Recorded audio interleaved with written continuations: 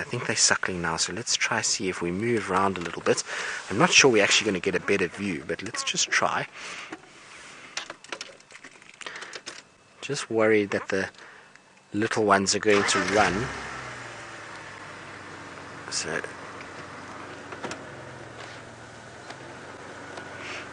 So Matt, you're 10 years old, and you want to know how old these baby hyenas are.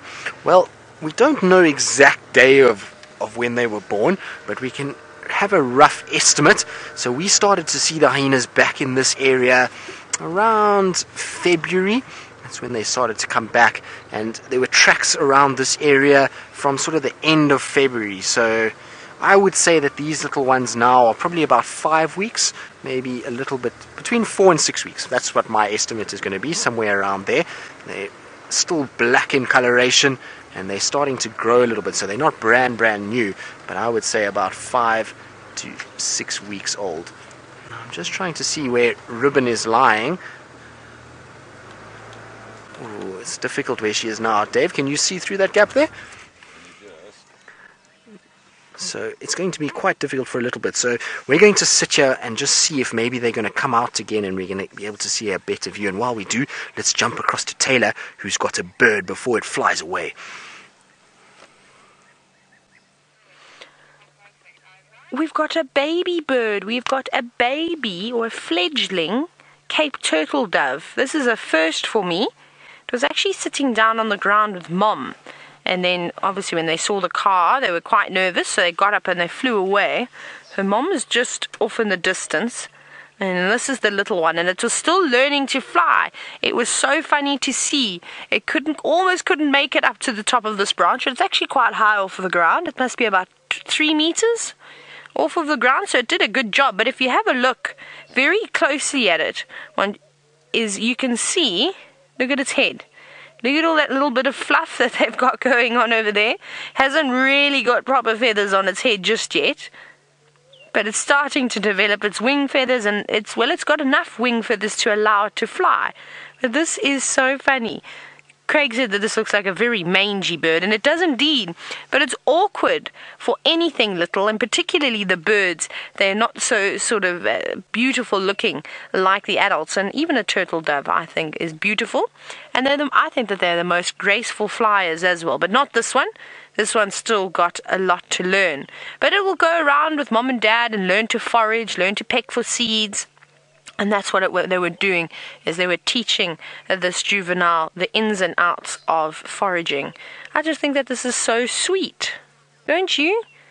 I've never seen a baby turtle dove like this in the wild. Oh, its big beak almost looks bigger than its head. It's a funny looking thing. Remember the baby hardy-dar chicks as well, how hilarious they were to see. They again also weren't the prettiest. But you see, it's getting along well in life. It's starting to learn to preen its feathers, and how important it is to have those hooks that are in the feather realigned. Otherwise, they're not going to make very good job for flying. And I think that's what's probably happened there. Firstly, the lack of flying feathers of the various primaries and secondaries. And then, of course, I think it looks a bit tatty still. It almost looks like it's still got quite a bit of its down feathers you can see on its underside. It's very, very fluffy indeed. Now, I'm trying to figure out how old these birds would be, but I haven't really got a clue. This is unbelievable. I really just can't get enough of having a look at this bird. I just think it is so amazing to be able to see something like this. Can we have another look, please, Craig? Can we try and go into the beak again? Because it's got no feathers on its head, it can't be particularly old. I wish that stick wasn't there. I'm going to guess and say that this bird is around just shy of a month. Maybe 25 days old, somewhere around there. But I'm just guessing now. Because normally when they leave the nest, they've got more feathers on their head. But it could fly, it can fly. So maybe it fell out of the nest and then wasn't able to get back in it. And now it's just sort of moving around with Mom and Dad. It's got one tail feather. What a funny, scraggly looking thing.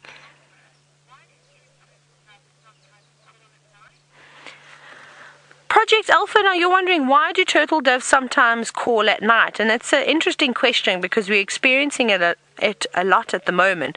Turtle doves, monotonous larks, and helmeted guinea fowl are prime culprits for calling when the moon is out. So remember, it's often you hear them only calling when you have a full moon, or just to the lead up, or just after the moon is full moon. If the sky is very bright, and the birds will call right through the entire evening. Otherwise, you don't really hear them on a cold, cloudy evening when there isn't much light, not even starlight. You won't hear them singing a word. So that's what it's really just got to do with. I think let's move on, because I'm sure Mom and Dad are probably quite worried about this little chick. It just tried to fly again. It's gone up to the next branch, but it is so funny because it's got one tail feather sticking out. There we go. You see that white one? It can't fly very well. It's sort of like a chicken, the way that it's flying at the moment. It really does remind me of a little chicken. Right. Now, let's see. Megan tried to say something, but I think the mics didn't key properly. Right.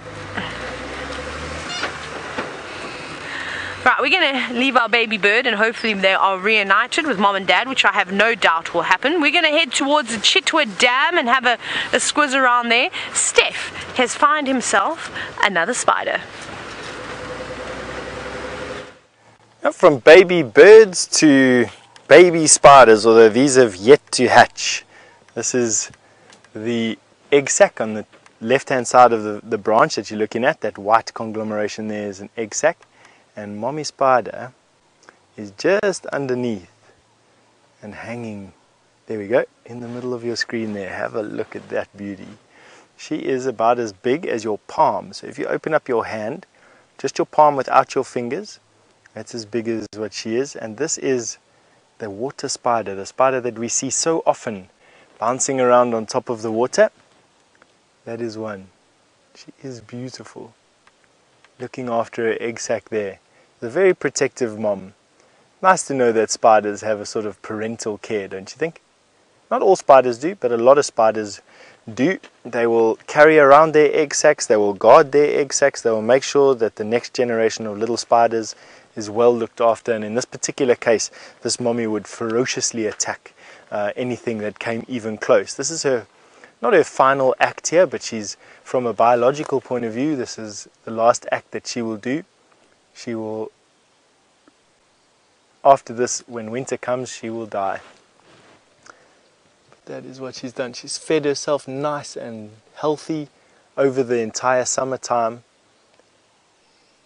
gleaning off insects that have fallen into this pan, built up enough metabolic energy to lay some eggs, was ambushed by a very clever male that managed not to get eaten, hopefully, and was fertilized, and now her eggs are being looked after here. Her babies will hatch and she'll carry on. Very nice. Red Fire Queen, you've asked me why is it so big. By it I would imagine the egg sac, or by it I would imagine the spider. I don't really know, but what I'll do is I'll answer both for you.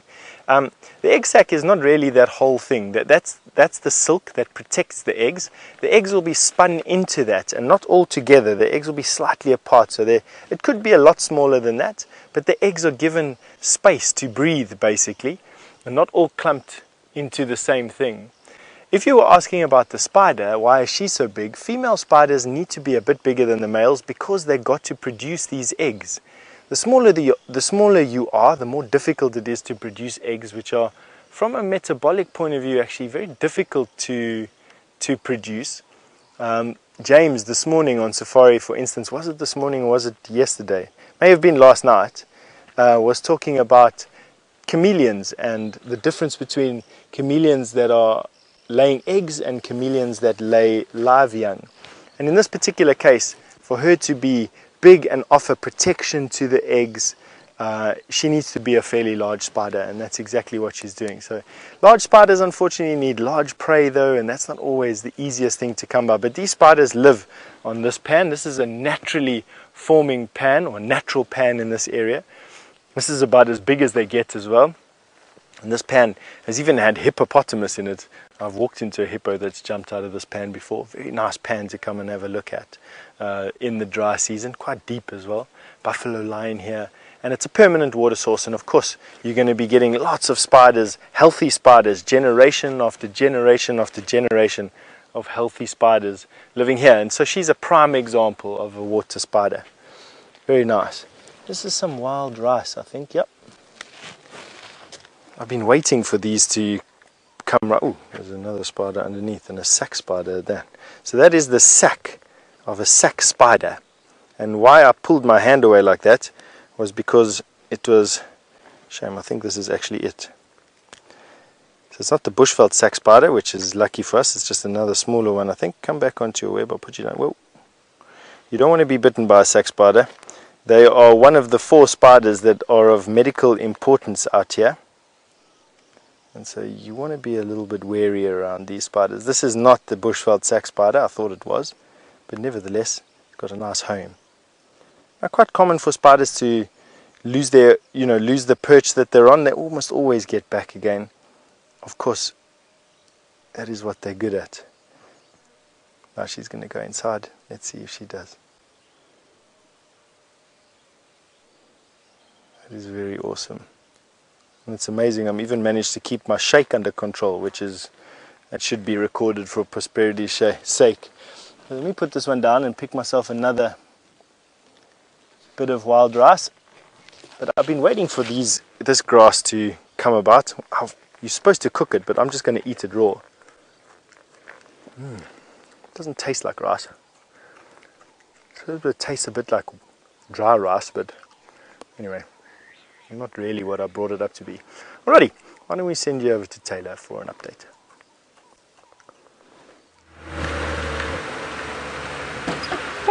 Oh, hello. Right, so yes, through here we've just passed a beautiful airstrip.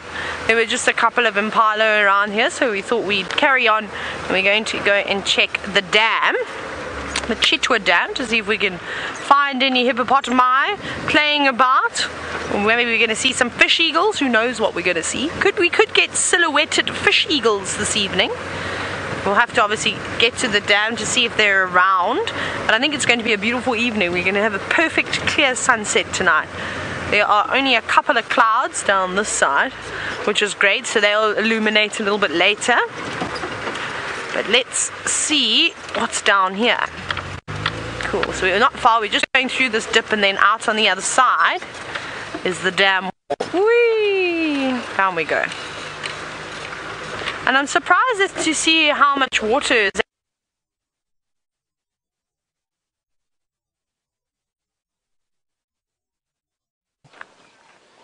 No problem. All right. Sorry about coming away from Taylor so suddenly like that. These little gremlins in the bush, they sometimes creep into our systems, especially when we're far away from final control. And it happens from time to time, as I'm sure you have seen as well. And we also get on top of it very quickly, which is also another good thing. Come with me and come and have a look at this. It's one of these true giants again. Today's been a good day for big trees. I must be honest with you. We showed you the largest caterpillar pod that I've ever seen this morning, and there is the largest leadwood tree that I think is growing on Djuma at the moment.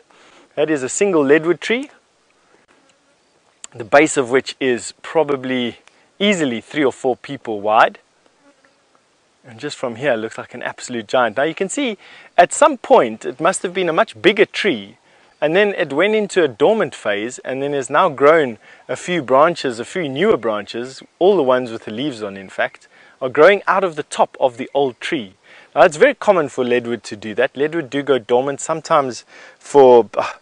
I had a leadwood once when I was working at Sabi Sabi. It went dormant after my 2nd year of working at Sabi Sabi, and after my 9th year of Sabi Sabi, it had a little branch, one little branch this big was growing from it. They sometimes are fig trees, but in this particular case, it is just the leadwood. Been dormant, now is growing again, was damaged somehow, just a true giant. They grow anywhere up to 600, 500, 600 years old. So you're looking at one of the ancients of this particular bushveld. That particular tree is probably in the region of 350 to 500 years old. Can you imagine what it has seen in its 500 years on this planet? It's going to have a... Oh, It was just a branch. You know, when you're walking around in thick bush like this and things in grass this tall make a noise, you have to look at them. It just becomes one of those things that you have to do. Alright. We're not going to be able to get through there, have you?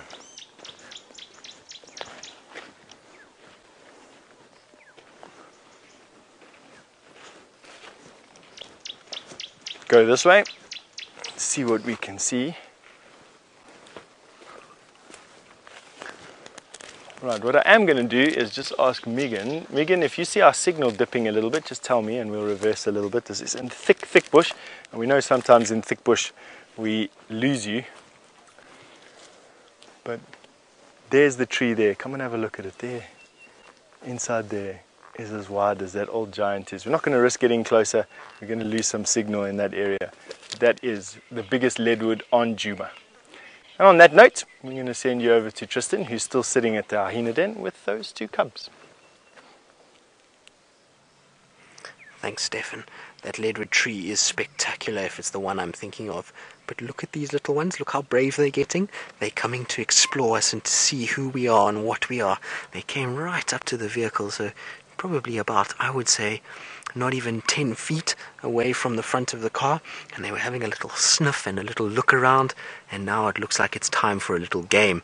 They've been running around and are far more energetic than the last time I saw them. The last time I saw them, all they were doing was having a good feed in the gloominess of the sunset or twilight, and so it's nice to see them out and about and playing a little more.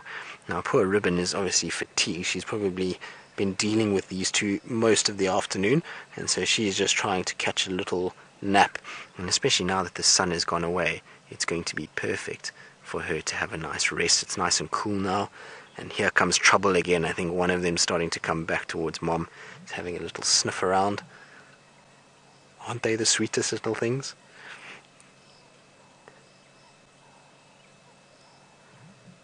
Isn't that amazing? Right, so we're going to spend a little bit longer with these two little hooligans. You can actually see that one's spots are starting to come out. And while we do that, let's go across to Taylor, who's got another animal that starts with an H.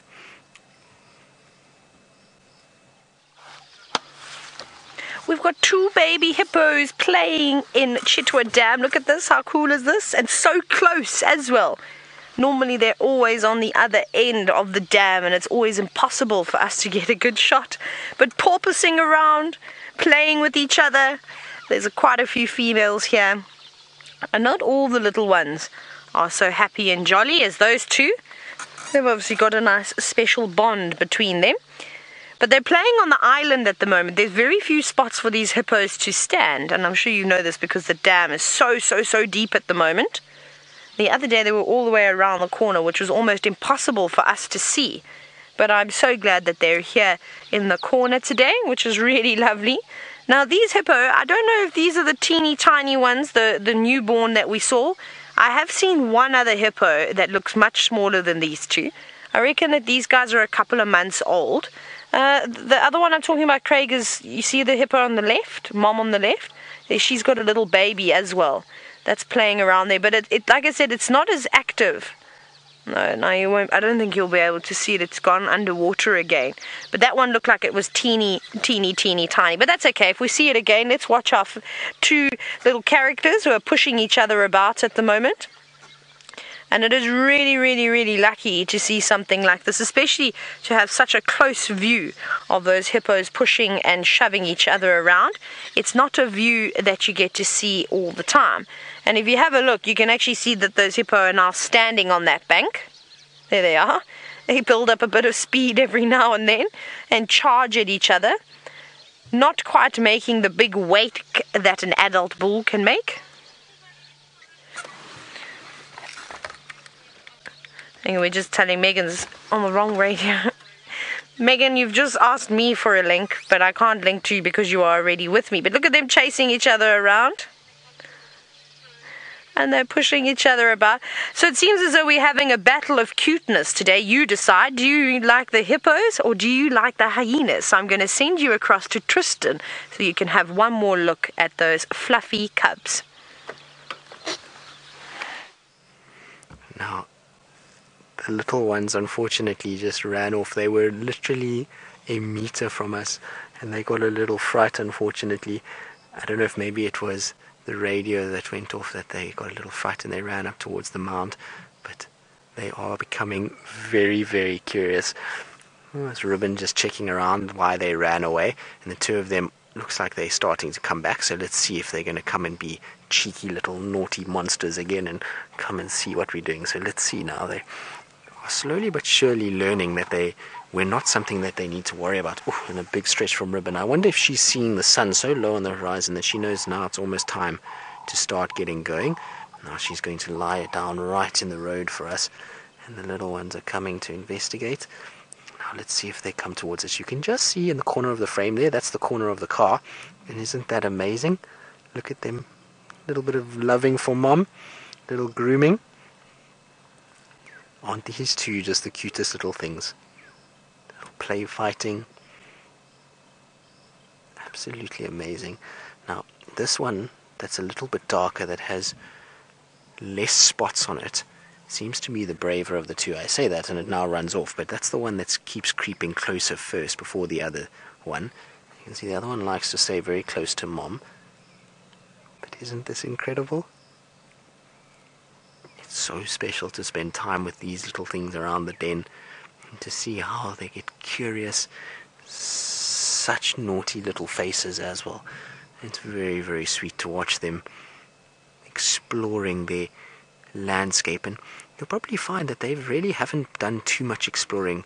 Every time that I've seen Ribbon here, she's always been lying at the hole, so I don't think that they've spent too much time running around just yet. Also, every time I've come to the den, I've never seen any sign of her lying on the road. Oh, look at that. Isn't that amazing?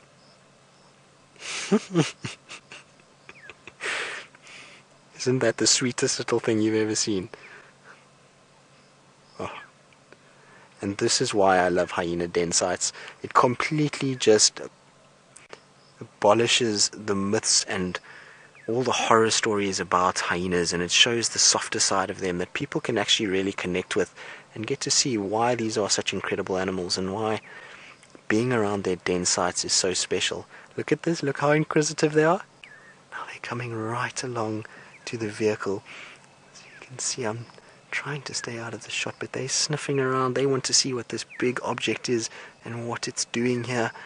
Oh, little itchy ear as well. This is absolutely amazing. And they're getting braver and braver. It's quite funny. They come and they smell and then they kind of go back to mom when they lose their nerve. But slowly but surely they've come closer and closer this afternoon, and it really is quite amazing to see how quickly the confidence develops. You see there, they lose their nerve and they go bounding away a little bit, and then slowly but surely they'll work up the courage to come back again. What have you found? Looks like it was trying to pick something up. It looks like just to be a stump. I don't think there's a bone there. Sometimes there's little bones lying around. I don't think these ones have been eating meat just yet, but look at that. Poor Ribbon is not going to be getting any sleep. She's been climbed all over. Look at this. Isn't this amazing? Right, so Taylor says we're having a battle of cuteness. She says she's got cute hippos, but I don't know if anything can be cuter than these two little hooligans playing around together all over mom. But let's go across to Taylor and see if her little hippos are any competition for our hyenas. I definitely think we've got some contenders here. Look at them jumping out of the water, splashing about. They're really only just gumming each other at the moment. They're both so young that they haven't developed their big tail. Oh, wow, that was a big porpoise. Look at that, shooting themselves out of the water and flopping on one another. But you can see as they open their mouths, there's nothing in there but much gums. So I think it would be a good time for them to play rough like this, because they aren't going to hurt each other. And if you are worried that they are rough, this is normal. We see it with lion cubs, leopard cubs, hyenas, all the different animals. They often push each other and shove each other, copying what the adults do. And it's important that they learn how to do these things so that one day, when they're big and strong, and if they're a male, they will have good skills to be able to challenge and chase out other territorial bulls. I think that these two... Oh, come on, tell me that that is not cute.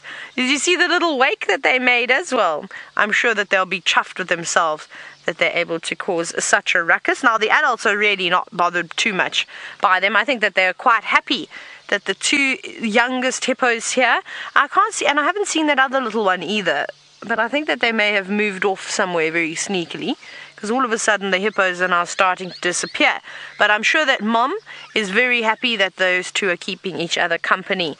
I've seen it before where you have big pods of hippos, but mainly adults, and you'll have one calf, and it's always so funny because you see Mom is just not in the mood to play. And of course she's got to try and entertain the little one as much as she can, but she seems to get much more, well, bored than these two will. But let's see what they get up to again. Now they're just saying hello. But isn't that amazing? And like I said, it is so close. We're not very far. We're only about, I'd say about 65 yards away from them. So it's not too far at all. It's actually really amazing. Ooh, who's making a noise? Hopefully we're going to get some cool sounds just now as the sun starts to set, with the hippos snorting and doing their calls. Now Mac, who's only 10 years old, you want to know how big can a hippo get. So Mac, the easiest way to describe the size of a hippopotamus is that if you think of a small car, not a big one, but quite a small car. A hippo always reminds me of that type of size. It doesn't do them much justice when they're sitting in the water like this because half of their bodies are covered. But when they come out of the water, they are huge. They are longer than 2 meters at least, maybe even a bit more, maybe 2.5 meters, and they can weigh, a big bull can weigh at almost 4,500 pounds. They can get to over 2 tons. I'd say the average weight of a female is about 1.5 tons, so what's that? About just over 3,000 pounds. So they can get really, really big, but the problem is, like I said, is that when they sit in the water, you really can't see their actual size. And I was shocked by the first time that I ever saw a hippo out of the water, and especially one out of the water during the day, because at night it's quite dark and it's a little bit difficult to, of course, see. But during the day you get a really, really good clear view, and you'll see them and they'll walk past the cars and they're almost as long as the entire car, which is quite amazing. We're not going to be able to stay here for too much longer, unfortunately, just because they are setting up a sundowner in the distance. Now, Tammy, you're wondering how long before these young hippos will not need to depend on their mothers. It depends. So these guys, it's hard to tell because of I can't see how big they are with them being in the water. But I suspect that they're a couple of months old. I really can't even see too many teeth developing there. And I would say for the first 2 years of a hippo's life, they'll be suckling and they'll be obviously drinking milk from mom, but they start grazing too. So even these two now, remember I told that story the other day of a hippopotamus that mom died and it was quite young and it managed to survive on its own. And these animals are quite resilient too. So I think after about 1.5 years, you'll be surprised and they might be able to survive on their own. In this area it would be very tricky though, because there are a lot of predators. So lions, hyenas, they would, of course, try and snatch up a young hippo calf. But we're going to have to leave just now because I think that some guests are coming to have a surprise sundowner and watch all the hippos play about. So we'll let them do it in peace. But let's go back to those hyenas. And I'm so glad that they're getting brave. Well, not only are they getting brave, but they're getting quite boisterous too. Look at these little ones pulling at each other and fighting, and this is all over milk. They're disturbing the peace. Oopsie.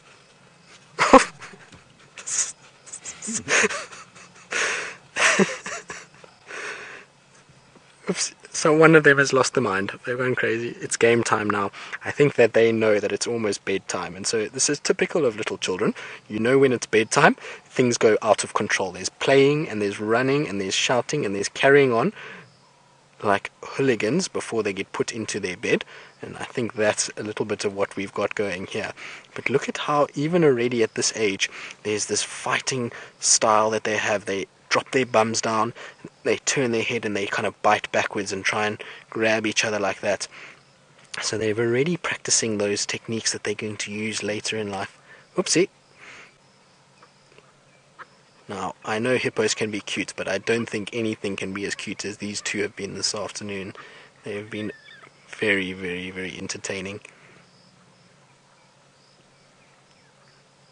I just love all the noises as well as they... Matt 810, you reckon the hyenas are cuter than the hippos? I agree. I reckon these are... Ah, Matt age 10. Sorry, Megan. Her comms are a little bit scratchy where I am. But age 10, Matt, I agree. The hyenas are very cute, aren't they? They're like little puppies. The hippos, while they are cute and they do play a lot, the hyenas just have that puppy feel, which I suppose is a little bit closer to home, and that's why we tend to be endeared towards these little ones. But they're very, very sweet.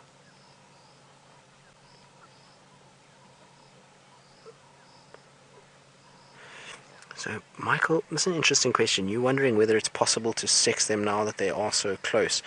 Well, Michael, I suppose we could if we looked, but even when they are born, the male and females, the female still develops those fake male scrotum and genitals, and so it is quite tough. You've got to kind of wait until you can see their penis and be able to see whether it's either straight, which would be a female, or if it has a sort of protrusion on the end, which is the male. So I was looking at them just now. It looks like one is definitely a male. The other one I can't tell just yet, but it looks like one of them is the male, and that's the one that's got more spots. So the one that is closest to us currently now, that one looks like a little male, but I can't be certain just yet. I think we're going to have to give it a few more weeks until we can be 100% certain which is which, and whether or not they're male or female, but it does look like one little male at least.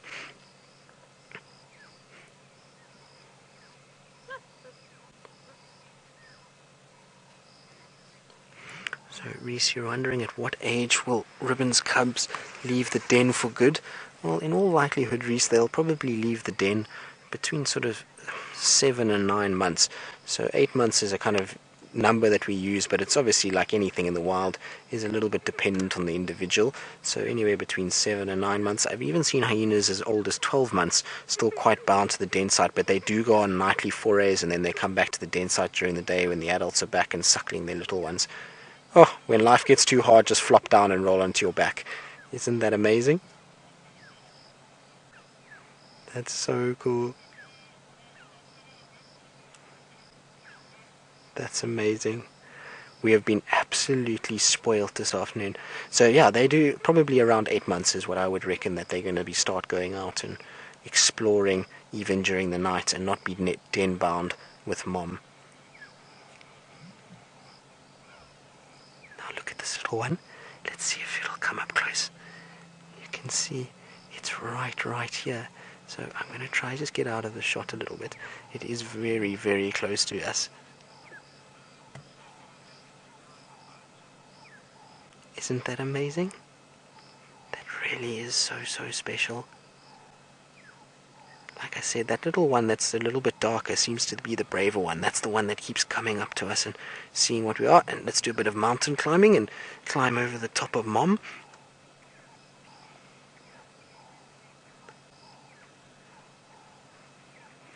Alright guys, so it is starting to get quite dark and gloomy, which means that we cannot leave our good friend Stef out in the wilds on foot.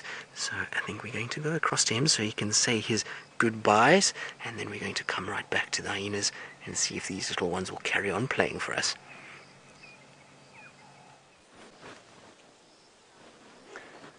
And not only are we going to say goodbye, we're also going to say goodbye with the giraffe. Today's been a big day, well, this afternoon's sunset safari has been a big day for big things for us on bushwalk. A big herd of elephant, a big male elephant, and our big bull giraffe. Isn't that nice to see? Just to give you some idea of scale, I could stand up straight underneath his belly. That's how much bigger that giraffe is than I am. Isn't that incredible? He's in such good condition. Just look at those massive forelegs, those shoulders. They're used to punch and box one another with. With thick neck, his head almost looks too small for his body. and that's because his body is in such fantastic condition. This is a bull giraffe in his prime. Huge hindquarters, healthy looking skin, just in really pristine condition, and that's simply because of the diet that he's had recently over the last couple of months. The leaf cover has been exceptional this year, and I think he's just put on a lot of weight, and he's just at that right age where it matters. Isn't that nice? Alright, we are very far away from home. We are going to have to march now, so not only is it getting dark and gloomy like Tristan said, but it's also probably about 2 miles or so for us to get back. So we're going to be marching, and we're going to need to get there before it gets too dark for us to be out in the dark. Cool. Anyway, that's us for today. Thank you very much for joining us on safari. You going back to Tristan. We'll catch up with you tomorrow.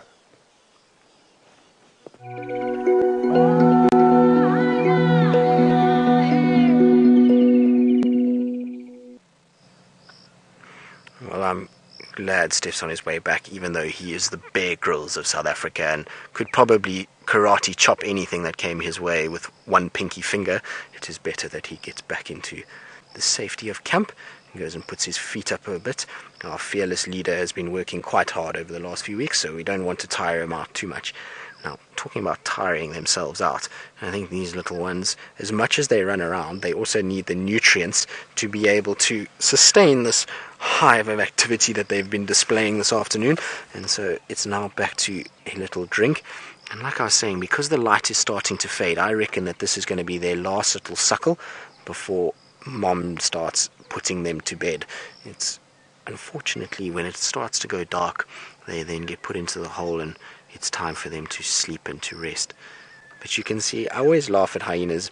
There's 2 teats there that they can suckle from, but it's typical with siblings, and I know this is how I was with my brother. If he has something, then you have to have it too. So you can't share different things, but use different things. You have to share the same thing. And so there's this fighting that goes on over the same things. So it's just like naughty children that get competitive over the smallest stuff. It looks like Mom has sorted it out with a little leg flick there, and now both of them are onto different teats and both happy suckling now.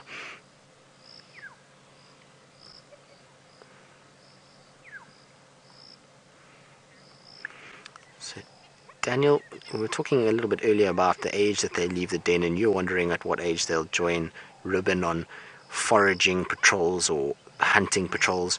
Well, I suppose it's dependent. At 8 months, they're probably a little bit still too small to participate in the robbing of lions, let's say, of a kill, or even the competitive nature of leopards, kills. But in terms of the hunting, they would probably still be sort of observers at 8 months. So generally, from my experience and what I've seen in this area, about 1.5 years is when they actually start being quite active in terms of foraging and scavenging, and then about 2 years when they can actually start bullying other predators and start really taking over from other predators' food items. So it takes a while until they can do that. From 8 months to about 1.5 years, they're just learning. They watch what the clan gets up to and they see what goes on, and they're also growing at that stage, so they're just getting the size that's going to be needed to be able to take on the big apex predators of Africa in the form of lions and leopard. So until then, it's more a student program. It's like going to college. They get kicked out of the house, but they have to go and learn their trade before they get older.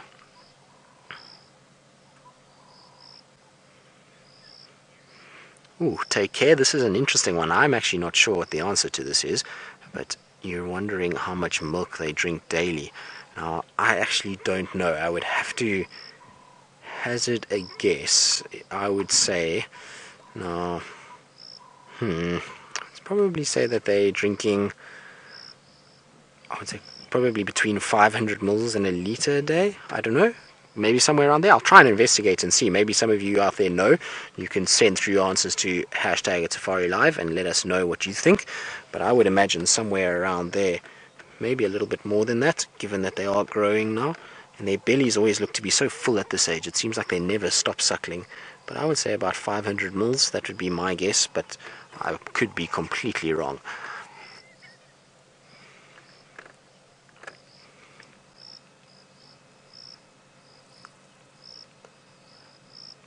Isn't that amazing? It's incredible to actually see the difference between the two of them already. So even though they're born at the same time, the fact that one is still so much darker than the other is quite amazing. You can see those little eyes are just open, although they're getting heavier and heavier.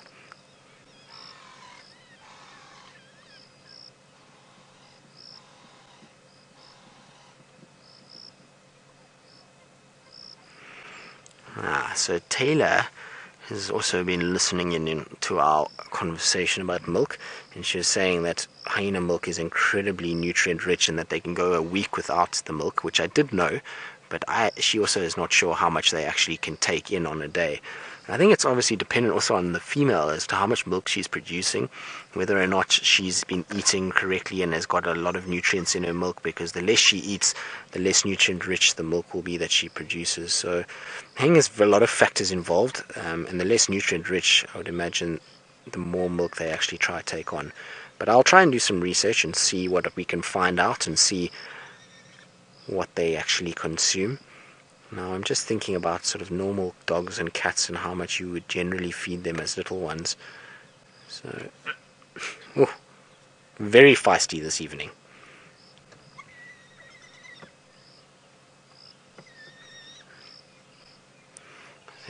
Claire, you're wondering if the hyena's tongue is rough like a cat or smooth like a dog. Well, Claire, I can tell you that I've never actually physically felt a hyena tongue. And from my general sort of dealings with hyenas and watching them up close on carcasses, when they lick a carcass, you definitely do not get that same kind of sandpapery sound that you get when a cat licks a carcass. So it doesn't sound the same. So I would imagine that they are more like dogs in that way, and that their tongue is a little bit smoother. And I've also never noticed when a hyena yawns, those big sort of backward-facing claw-like structures that the cats have on their tongues. So I don't think so, but I might be wrong. I have never ever heard that sound or actually even seen them utilize their tongues like a cat will to lick off things. They normally chew and try and crunch and swallow big chunks than to actually lick and get rid of anything.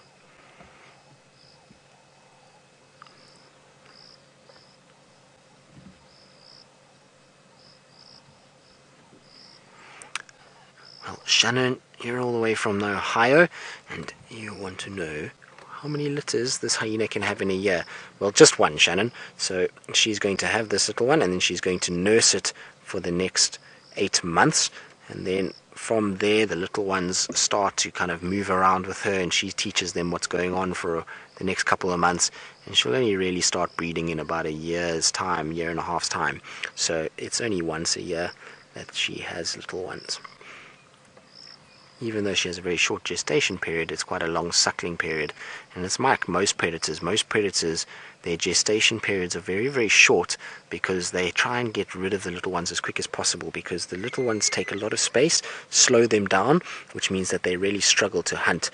And so they try to get the little babies out as quick as possible, and often the babies are born very underdeveloped, and it means that they've got to suckle them and look after them in den sites for long periods of time until they're strong enough and big enough to be able to move around. Also, when you're a predator, and particularly a hyena, you've got to fight a lot with other predators, and so you need to grow and get a little bit bigger before you can start venturing out into the world and start fighting with others. And that's why they are den bound for so long, and why she only has a litter every, I'd say it's probably a year and a half to 2 years between litters. It also depends on the females. So the higher ranking females tend to put out more.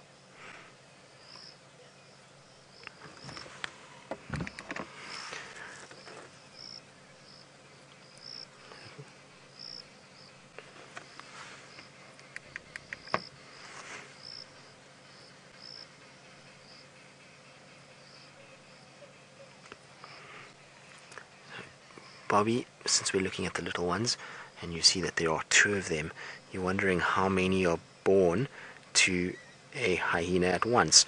And just remember, Bobby, that these are not pups, they are called cubs. So baby hyenas are cubs, they are not puppies, and they are only ever as many as 2. Sometimes you'll see 1, and that sometimes can be because of siblicide, where 2 females are born and 1 female kills the other one out of competitive streak. but generally if they have, the most they can have is 2 at a time. They only have 2 teeth, so anything more than that would be too much competition and they wouldn't be able to feed themselves. So she only has 2, but you'll find their first couple litters, often it's only just the one by itself, and then again when they get very, very old, they tend to only produce 1. It's very similar to leopards actually, and in lions their litter sizes get bigger during their prime years and then start to fade off as they start to get a little bit older. Oh, look at that, being groomed a little bit.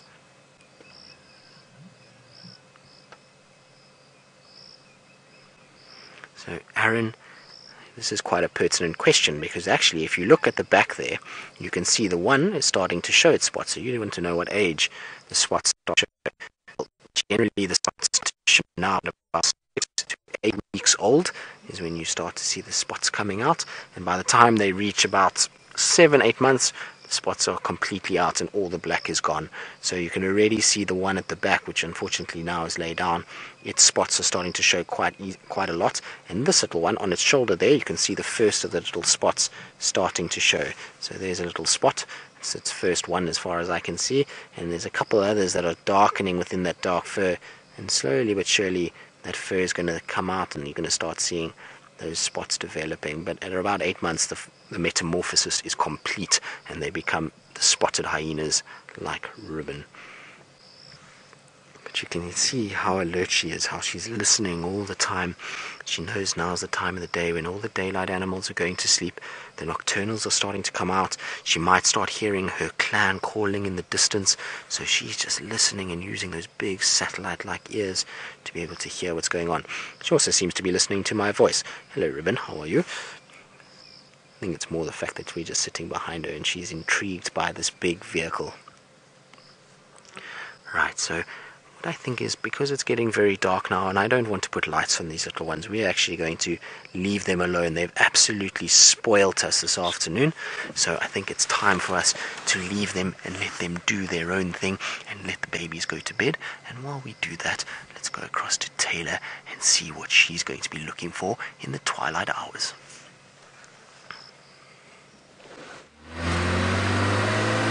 Well, Tristan, I'm so glad that you've had such an incredible hyena sighting. I'm jealous. And exciting also to see the habituation process really starting to show now with those cubs. We are after some big cats. So we're going... I had to swallow that bug. That one went in and hit, I think, my tonsils. No spitting that one out, sir. No need for dinner tonight. The bugs are horrendous this evening also. I've had to drive around with my sunglasses on because they keep getting in my eyes. So I'm going to drive just like this. What do you think? Craig, you'll have to tell me when I need to turn. Anyway, so we're going to go look and follow up on the Birmingham Boys, who apparently Andrew had left them about half an hour ago. He says they were still resting up in a similar spot to where they were this morning. I think they'd obviously moved a little bit, just chasing the shade. So we're just putting foot a bit because this is the time of the day that of course the lions are going to get active and all the predators are going to start to move around. And I'm just hoping that we don't lose them because it's quite a big block. If they do start moving sort of west, we could lose them quite easily. So hence my Ferrari safari this afternoon. And we shall just keep this pace going just until we get there. We're not far, we're almost at Sandy Patch now. Maybe we even catch them already up and moving around. Who knows?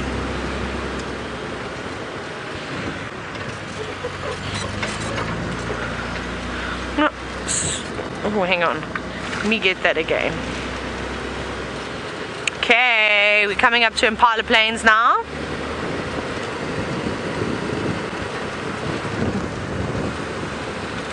Ah, there we go. Erica from France. As we make our way towards these lions, you're wondering if lions use any strategies while hunting. They do indeed. I've seen a variety of different types of strategies. So most of the time, it's the females that do the hunting, except when in an area like this where there's long grass, there's lots of shrubs to hide behind, then of course the males can definitely partake.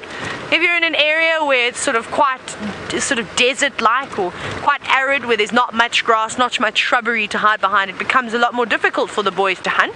But the males are very important for helping when it comes to bringing down big prey, because they're much stronger than the girls. And the quicker the lions can get an animal down onto the ground off of its feet, the better chance that they have, of course, of being a successful takedown. And also they run the risk of injuring themselves while that animal is on its feet. It's going to be a bit of a problem. But yes, they do use different techniques. My goodness, there are so many different types. Let's go up here. So a lot of the time you'll get the females, of course, are doing, okay, wait, you know what we'll do? Tristan's just spotted some elephants. The sun is about to go down, so I'll continue and I'll finish telling you about the hunting techniques of lions when we find the Birminghams. But let's go across to Tristan and have a last look at the giants of Africa. Indeed, Taylor, I would be quite interested to hear about your hunting techniques, and I wish you good luck on your search for the Birmingham Boys. I hope it's far better than our luck was, although we can't complain this afternoon. We have this spectacular elephant sighting now to top off our incredible hyena sighting that we had this afternoon. And you can see this breeding herd is just coming out of the drainage thickets where they probably spent the day because it was much cooler, and they're now coming out into these grassland areas where they're starting to make use of the heavily seeded grass that we see at the moment. And they are under the most spectacular sky. We've got these fingers of light that are coming over the western boundary that are these deep sort of maroons and purples into this deep blue evening sky, and it is absolutely incredible.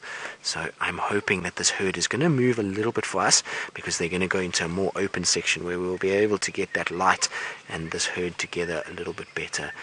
But it seems like quite a small breeding herd. There's a number of little ones involved as well, which is quite nice to see. It's always good when we have lots of Ellies around. I really love a good elephant herd. They always seem to be up to something. And that's probably what Ribbon and the little cubs were listening to. When we were back there, we kept seeing them pop their heads up. And this elephant herd has just come along the edge of that hyena den, and now they're coming around. So that's probably what Ribbon was listening to, and why she was so alert all the time. She was hearing the cracking of branches and the breaking of leaves, and that's the reason she was so interested in what was going on. Now, like I say, I'm hoping these elephants are going to come underneath all the marulas here, because it is spectacular, the light that is coming from this side. There are little ones. Oh, there's a tiny little baby here. See it? And there comes another one as well. So we've got two little babies. Now, these little ones, particularly for this female that's...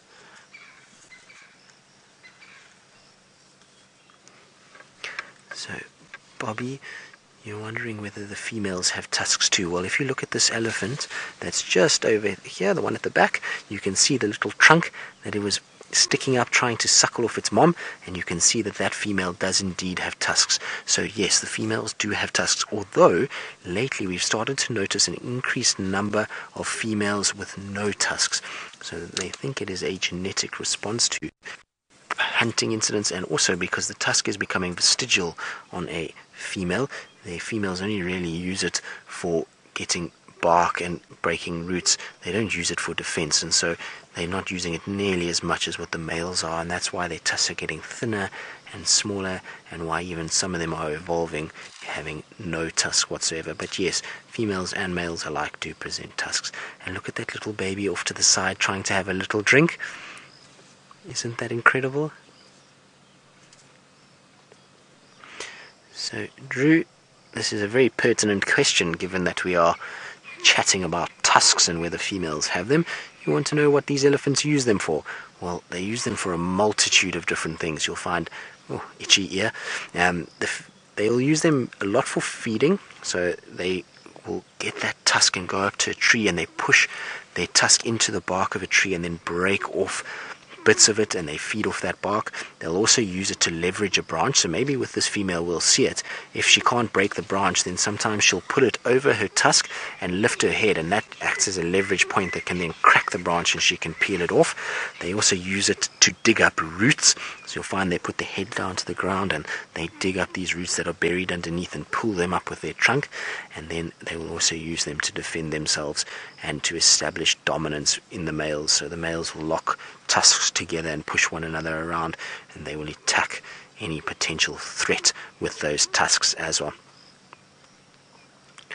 Right, so while we sit and admire these gentle giants under a beautiful maroon and blue sky, I think it's perfect that we go across to Taylor, who's successfully completed a hunting technique of her own and has managed to find the Birmingham Boys.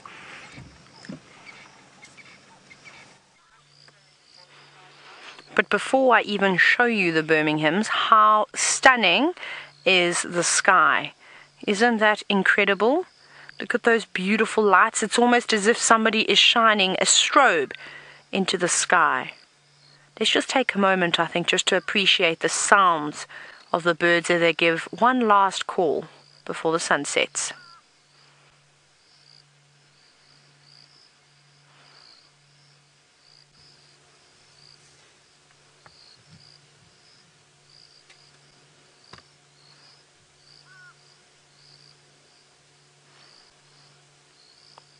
It's a very, very peaceful scene at the moment. Mr. Mfumo, I think it is Mfumo, that has got his head up, or it could actually be Tino. Now I can't tell. In this dim light, let's see, it does look like there's a bit of a scar, but now I cannot tell. This is always so difficult. Turn your head completely and look at me, please, Mr. Lion, so I can see your entire face. But anyways, all three of them are still here, which is good to know. We'll work out the dynamics in a moment when they all decide to show us their faces. But they seem to be resting and fast asleep. So hopefully all it takes is just one lion to do a couple of big yawns and then wake up. And hopefully he'll go and greet the rest of his brothers and will encourage them to wake up as well. But it is so, so, so quiet out here, as you heard a moment ago. Now, I said to Craig, what would absolutely make my day is to have these three Birminghams doing a full roar 6 feet away from the car. That would be unbelievable. I don't know when I last heard more than 2 lions roaring at once. It's been quite a while. I think the last time I had it was when the entire Southern Pride and the Charleston male lions. Oh, hang on. Big yawn. I think let's keep watching these boys, because hopefully once we get one yawn, we're going to get many more. And it's always nice to see down a lion's throat, and particularly to see their beautiful teeth. So yes, that would be my wish for this evening on St. Patrick's Day, is to have the 3 Birminghams do a beautiful roar for all of us. And I kid you not, Craig will have to hold on to that camera. This vehicle will be vibrating so much if that's the case. Now we've just got the 2 here at the moment, and the other Birmingham is just laying out of sight, just underneath the long grass. Come on, guys, we're getting closer and closer to these boys waking up. Oh, this looks like it is Tino. Yes, this looks like Tino. Fumo has got that massive scar on his eye, and I thought I did see a scar just off of the left of his face where he lost a canine. He wants to yawn again. But isn't this just beautiful? Now, we were lucky this morning just to catch them moving around slightly and getting up and repositioning before they settled in for the day. So hopefully we get the same thing this evening, but just in reverse. Having them wake up and then groom themselves, do big yawns, stand up, do a big roar, and then we can go home. That's how I'm hoping that it's going to go this evening. So if you do have any questions for us, remember #Safari Live on Twitter. But I have to go back to a question that Erica was asking about lions hunting, and if there's any sort of thought process behind it or any strategies that are used. So I'll tell you a really cool story. The one day I sat and watched lions, I kid you not, for about 3 hours. I was out for ages with these guests. I had 3 gentlemen on my vehicle, And it's actually quite a funny story. And I had them for about 4 or 5 nights. We did all sorts of exciting things, but they said they really wanted to watch a lion kill. So I said, we've got to sit with the lions the whole afternoon to the evening if we want to stand a chance. And that's what you got to do with these animals. So sitting, watching the lions, and eventually they started waking up just as these guys are now. They then walked towards a herd of blesbok, which is an antelope species, and chased them around. But they weren't really stalking them. They were just sort of walking towards them in a line. And it was amazing. So these bushback, these blesbok kept running. There were a couple of impala scattered between two. And they chased them to an area almost like this where the grass was really long and it was open. And it was the most spectacular thing. Then the pride split. It was just 2 females and 2 males that were actually the part of the pride that we were watching. The rest of the pride was missing in action. And 1 male and 1 female stayed sitting pretty much right in front of my car, sitting up looking at the blesbok. And the other 2, the other male and the other female, ducked off to the right and sort of stalked very low in the grass. We couldn't see where they'd gone, but we knew that they went sort of a little bit further east. So we sat for 45 minutes in the darkness. And I just quickly popped my lights on, my spotlight on, to have a quick scan around. Nothing. And the next minute I heard an impala snort. And as it snorted, I put my spotlight on again. And we saw that the male and female lion that had snuck off actually sat up in the long grass and exposed themselves. And then as they did that, of course, the impala, the blesbok, it was a complete frenzy. They started running in the opposite direction. And as this was going on, the male and female that was sitting right in front of my car had sort of panned all the way across to the left-hand side, further towards the northwest, where they then waited and sat down in the long grass as the impala and the blesbok were running towards them. The next minute, the male stands up in the middle of the grass, and so does the female, as these impala and blesbok were running past them, and they both snatched an entire blesbok each. So that was really incredible, the way that they'd worked that out. And then you see different types of strategies. Often in prides, you'll have one lioness that they call the runner, which is often the fastest lioness. How they figure it out between them, I'm not sure. If they have lion races, on your marks, get set, go, or who decides on who's the fastest lion. But you'll have that one chasing, and you'll have others strategically placed out in an area, and that lioness will try and chase the prey directly towards the other members. And then, of course, they also just stalk right up and as close as they can get to their prey too. But there's many, many different types of strategies. Come on, boys, wake up now. You're doing a good job. You've given us a couple of yawns. You're now grooming yourself quite vigorously. And so hopefully they're going to be up soon. So I think that this isn't... Let me turn that down. Now, I think that these two, it's Tinyon and Fumo, they seem to have a strong bond, and Nena, I think, is lying just off on his own. Now, Shana, you are wondering, and your thought is correct, you've said, weren't there 5 Birmingham Boys when they started? 100%. They were indeed, but unfortunately one had a nasty run-in with a buffalo and then didn't make it after it sustained some sort of fatal injuries, which was quite sad, but it was natural, and sometimes the prey gets the best of you too, and that's what happens. And that's the thing that we say out here is in the summer months, once the buffalo have recovered from the harsh winters or the droughts like we've had, there is very few things that can stop a big buffalo bull or even an entire herd. They are big, and we've seen a couple of massive Duggar boys at the moment, and who are definitely much heavier than what they were during the drought. I just want to call the sighting in very quickly on the radio. Let me do that, because I can hear some talking. Okay, no. Unlock with the 3 Birmingham Boys in the same spot just between Buffalo's Hook, Cutline and Sandy Patch. Space for 2.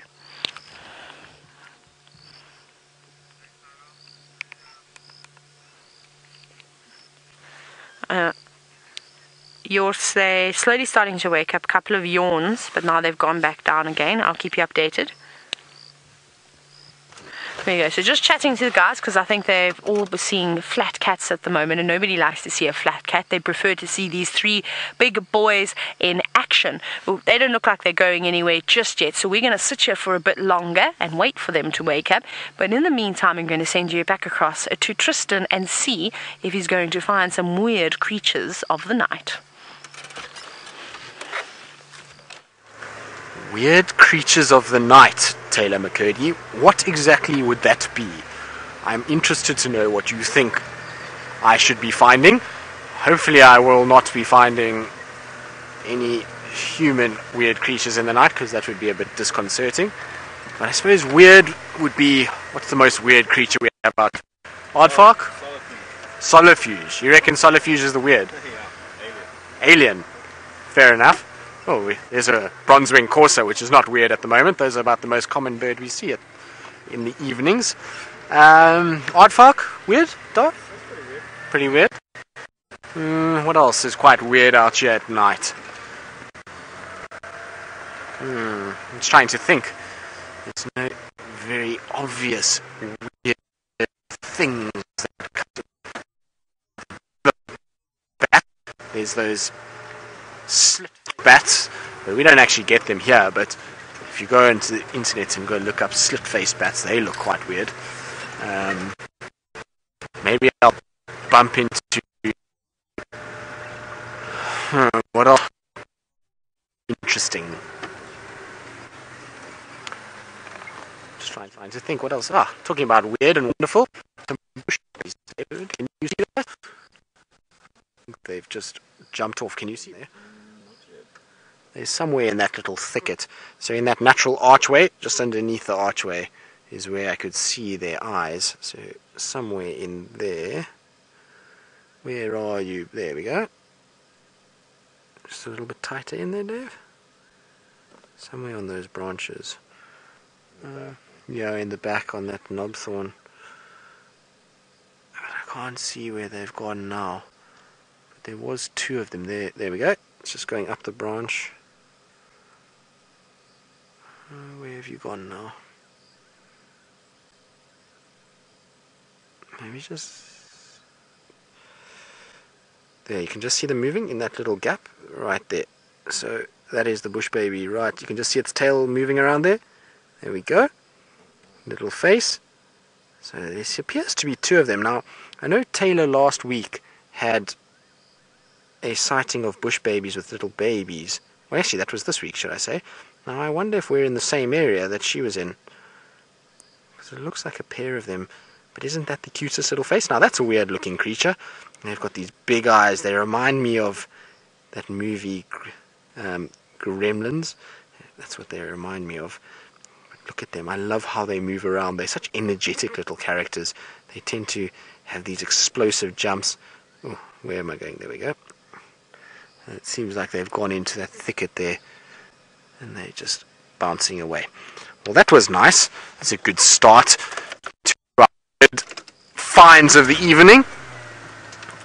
Now, I'm going to try and see if we can get through here. We are going to go through a little bit of a little area, so we might have to go across Taylor and flat Birmingham's. Now, I hope they roar for her because they're this incredible sign. And it's I see if I could find, but Taylor that privilege on St. Patrick's Day. So let's go and see if there's Birmingham. Just wait. We are sitting and waiting for the lions to, of course, wake up, which they are not doing, which is very disappointing. Come on now, lions. This is absolute nonsense. You've had enough time to sleep. And they tricked me. This is not April Fool's Day. It's not the type of day to just start yawning and grooming yourself and then go back to sleep again. But I'm also not surprised because these three male lions like to do the least amount of work I've ever seen. I don't know if anybody else agrees with me, and I love the Birminghams and I think that they're wonderful. However, they're not the most active cats. Even when they go on territorial patrols, they always just look like, oh, life is so tough. Why do I really have to go out and do this? Can't somebody else do it for me? That's how I always think. Well, that's what I think is going on in the Birmingham's minds. Whereas other male lions, and I know lions have a stigma attached to them, they are lazy. But most of the boys I've seen are always so active and moving around and marking territories, making sure nobody's coming into their areas. And it seems as though these boys only like to do their patrols at 2 o'clock in the morning. So they snooze for as absolutely long as they can, and then the last bit of darkness in the morning, they seem to, of course, just go back to sleep, or do their work and then go back to sleep for the rest of the day. I think that's what's going to happen here. Now, Aaron, you're wondering if lions hunt during the day and the night. They do indeed. Especially in this area, it's actually quite easy for them at the moment in summer. Like I said, there's plenty of coverage in terms of vegetation around at the moment. So it does make it slightly easier, and they tend to have a better chance of getting closer to their prey, because the closer they get, the better they have of bringing an animal down. When they've got to run longer distances, they tend to run out of stamina and then become exhausted, and then that doesn't work too well from them.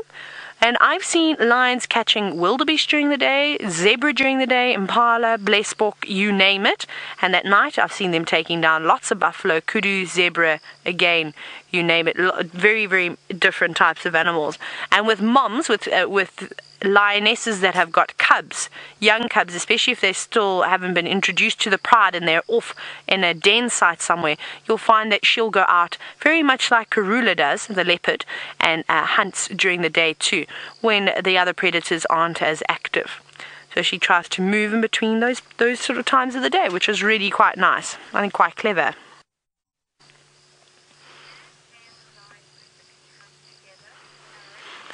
Now, another question from Aaron. You've now asked if male lions typically hunt together. Well, it depends. These boys will, because as you see at the moment, they're not with the Nkuhuma pride. So if they are hungry and they're not fat at the moment, from what we saw this morning, they definitely could eat. Some of their hips are showing. They're still alright. They'll be okay for another day or two, though. And if they go out now on a territorial patrol, which I'm sure they will a bit later when they decide to get up, and they come across something, it could be anything, a buffalo, a zebra, a wildebeest, an impala, you name it, they will try and take it down. And particularly good male lions that I've seen hunting very well and together separated from the pride is actually the Charleston males. And I talk a lot about them just because I spent so much time with them. They were phenomenal. The two of them they'd be together, and then they'd often split up too and go their own ways. And on some mornings you'd come across with a Charleston with the tooth that's hanging out of his mouth that got kicked out by a giraffe, or as they say. And he was on a buffalo kill once, twice, 3 or 4 times. I've seen him on his own with a buffalo kill. And whether it was because it was winter and the animals were weak, and that definitely plays a role, which obviously helped him. But male lions are very well capable on their own or together on taking down prey. They're not bad hunters. It's just like with genetics. Some lions, male or female, may be better off than others. Some lions and leopards may be better mothers than others. It's just that type of thing. We see it in nature all the time. But hunting, these boys, I don't know. I've yet to find the 3 of them or the 4 of them on their own kill. Every time I've ever seen the Birminghams on a kill, they've always joined the Nkuhumas, who we know are very, very successful hunters.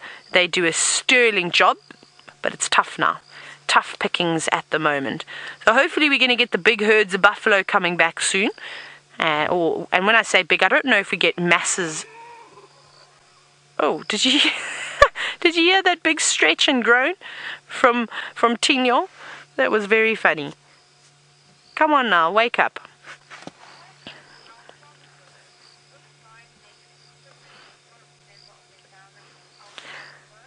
There we go, another stretch. Maybe we'll get lucky this time round. I'm also not holding my breath though. Now, Alfonso, good evening to you, and thank you for your question. You've asked on this fine summer's evening if lions will mate with their siblings. Or, there we go, come on, do a roll over, come on, do a big yawn. They're rolling over again. Let's watch the oh no, never mind, now they've gone back down again. Oh, I thought we were going to get lucky and see another big yawn. Or if they mate with their sort of siblings or any other members in the pride, they do. Incest is completely normal, but normally it weans itself out. So these Birmingham boys are not going to be the dominant males in the pride or in this particular area forever.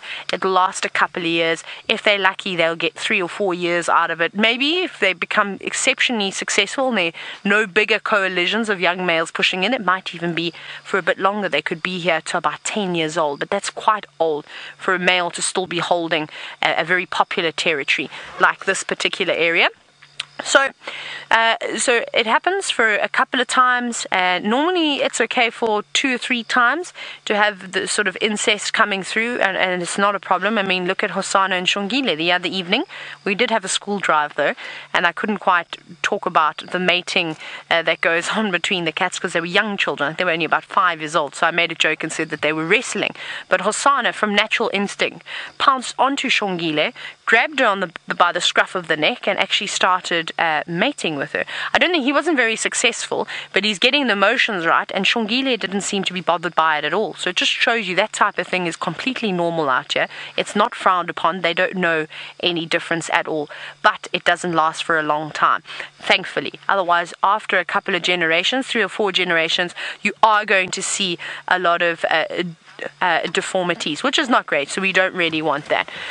But I'm wondering if we should hold our breaths and hang with these Birmingham boys. They're starting to make me a little bit sad now. Wake up, lions, wake up. But we'll give it a go. I haven't sat with sleeping cats for a while, so for all of you, I will do it. But let's hop on board in the meantime with Tristan and see if we can issue him a Bushbaby challenge. A Bushbaby challenge. Well, Taylor, if you're holding your breath to see if the lions are going to get moving, I don't think there'll be much of a challenge. I think you might no longer wither and expire from lack of breathing. So rather don't hold your breath. One thing about the Birminghams is that they know how to sleep. I have sat for many an hour of my life with the Birmingham boys and seen not the slightest hint of movement. I actually remember at one point, I think I had been 6 weeks, and we had the Birminghams quite a bit at that stage, and I had seen them in the 6-week cycle that I worked, I reckon probably 15, 16 times, and in that 15, 16 times I never saw one Birmingham walk, not once. They just lay flat every single time. I had them head up once or twice, but otherwise they lay down. So those boys do know how to have a good, powerful, long day's rest. So hopefully Taylor will not expire and we'll go back to a vehicle where she's still chatting and not slumped over her steering wheel. But Bushbaby challenge, I think we can do that, Taylor. I think that's a fair call. It's 2-0 as of this evening, and we can't count your ones from the other day. Just because you had the little babies in sight, that doesn't get bonus points. We're starting from tonight, so 2-0 so far, and we shall see who has the most Bushbabies by the end of the evening. Now, the other one that I was thinking about that we could use was courses, but then I remembered that courses are a dime a dozen, and so I will struggle to actually keep count of that many birds, because I probably think we've already seen about 15 tonight on our travels, so I don't think I'm going to try and look for any others.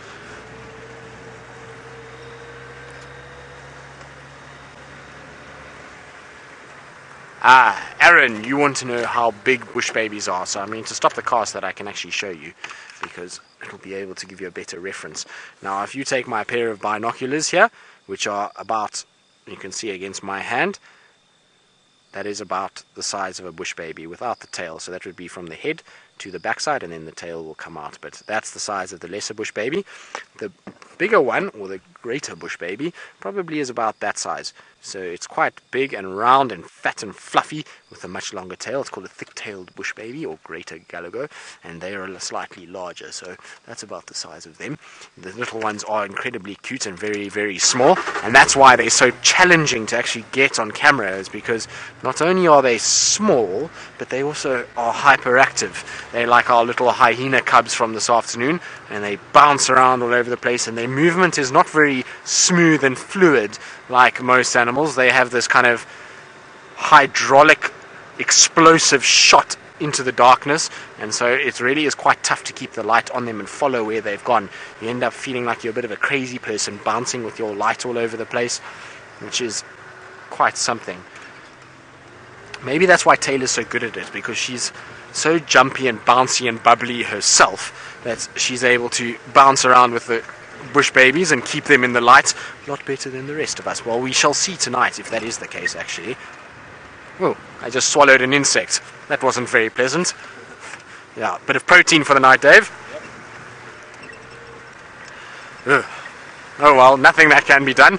When you're driving and the insect is flying the opposite direction, it tends to go way down the hatch anyway, so not much more that you can do than just hope that you don't taste anything and it wasn't a big fly. It seemed to be a small one, so I'm sure I'll be okay. Luckily it wasn't a stink bug, otherwise I would have been coughing and spluttering, because they do taste quite foul. They're terrible when you have dinners at night, and especially if you have light. Often they attract to the light and then they land in your food and you're busy enjoying your meal, and sometimes it can be a beautiful big steak and you're eating your juicy steak and it's very, very nice, and all of a sudden you get that familiar taste of stink bug. And they are these tiny little black bugs that you can't see in the dingy light if you're having like a dinner out in the bush or in a boma, which some of the lodges do, and you get this telltale taste and it just puts you off your whole meal, which is quite unpleasant. Sorry, I've just spotted some excrement from what I think is a cat, so I just want to check quickly. Indeed, not very fresh though, so it's quite old. I shall reverse back so that Dave can show it to you. But there we go. So it looks like from a leopard, that would be my guess, but as you can see around that general area that there is very little track evidence because of the amount of vehicles. Also, that dung is very, very dry at this stage, so not from this evening, which is a great pity. I would have loved to have bumped into a leopard this evening. It would have been very, very nice. Right, while we carry on looking around and continuing our Bushbaby challenge, let's go across to our competitor and see if she's still breathing or if the Birminghams have actually decided to wake up.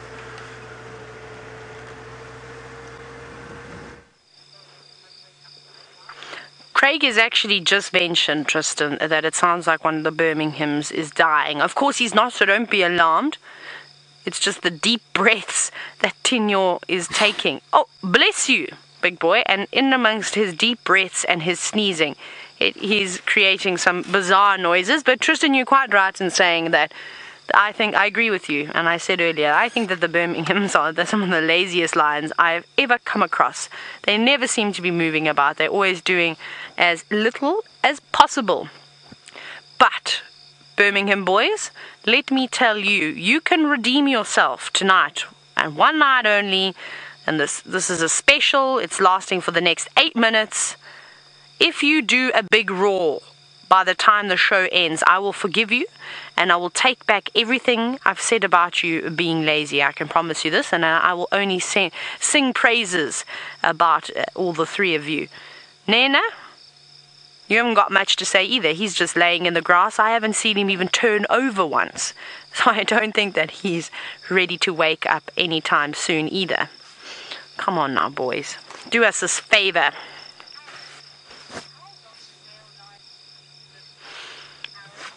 Now, as we sit here in the complete darkness, other than the light coming from our vehicles and the twinkle from the stars, Aaron, you're wondering how long do male lions typically live for? It's actually not a very long time. So, Aaron, the average age is about 10 years old. If they push it to 12, that is an exceptionally old male lion. However, it's a tough life for these boys. Even if they can just make it to adulthood, that's an achievement. Because once they get chased out of the pride, which is normally 2.5, 3 years old, the next couple of years, the next 2-3 years of their life is quite difficult as they're moving in between other males' territories, just trying to keep out of sight. And if they're caught, they'll be lucky to come off with a couple of scratches. and if not, it can actually, well, the big males in that area will just end their lives, really. So it's even just tough trying to make it back, of course, well, to adulthood. And then once you get that, you can imagine, you've seen these boys, they've had a couple of altercations with the Matimbas, but they also quite happily chase the Matimbas out of the area. And they're strong and fit at the moment, so any contenders that want to come through need to be bringing their A game. Otherwise, they're going to find themselves on the wrong side of the claws of the Birminghams, which is great. I wouldn't mind, of course, seeing a bit of an argument between the Birminghams and perhaps another coalition of males that come through. It would be quite exciting. I'm sure you all agree too. But we're going to hop back aboard onto Tristan's vehicle. He's doing the Bushbaby challenge. He's got two. Let's see if he can find a third one. Indeed, let's have a look. I'm looking very carefully, and we're in a good place for bush babies. These trees that are all around us are terminalias and bush willows, and bush babies like these trees. You see them a lot, particularly on the silver cluster leaf, the terminalia. They like to spend a lot of time there where they harvest the sap. Not a bush baby, but a little scrub hare in the road.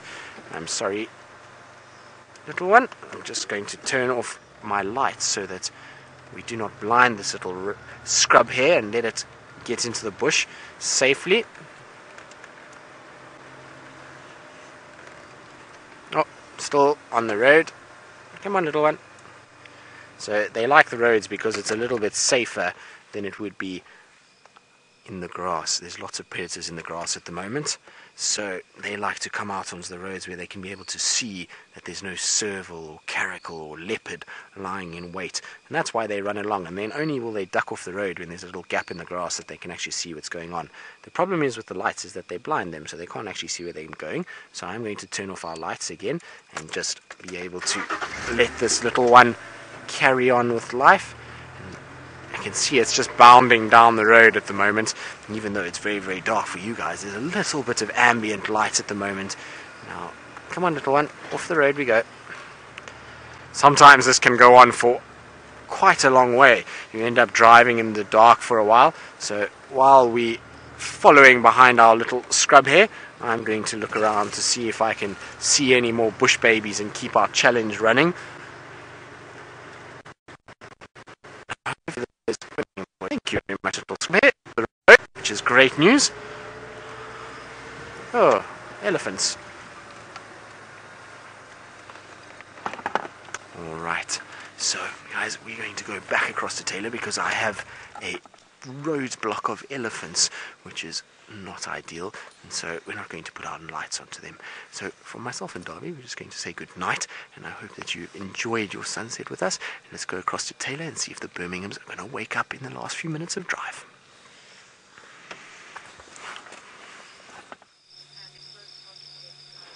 I think we've been so lucky today. We've had such variety.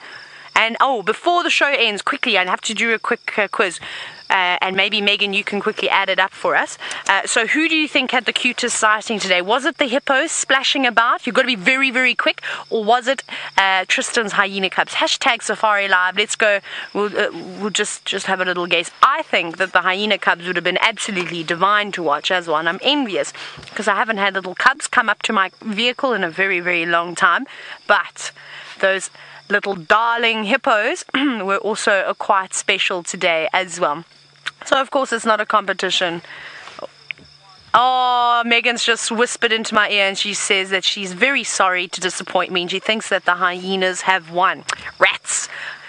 In our hearts, Craig and I loved our hippo sighting today. We got some sterling shots, especially with that lovely golden light just beaming on through. And I hope the guests that got to see and have a couple of drinks and some snacks at that dam also enjoyed it as much as we did. But sadly, we're coming down now to the final seconds of the show.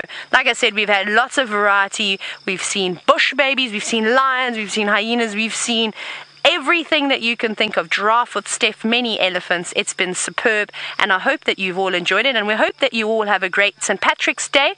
Remember to join us tomorrow morning for the Sunrise Safari. From all of us here, we'll see you soon.